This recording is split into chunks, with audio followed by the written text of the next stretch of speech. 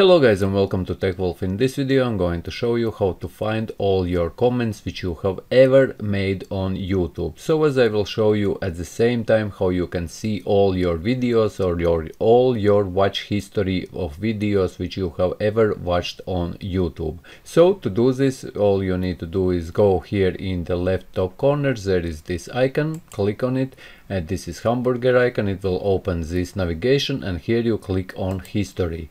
And once you will click on history, by default this will be on watch history, as you can see here guys. This means that here you can see all videos which you have ever watched on YouTube, and you can browse them one by one just by scrolling down.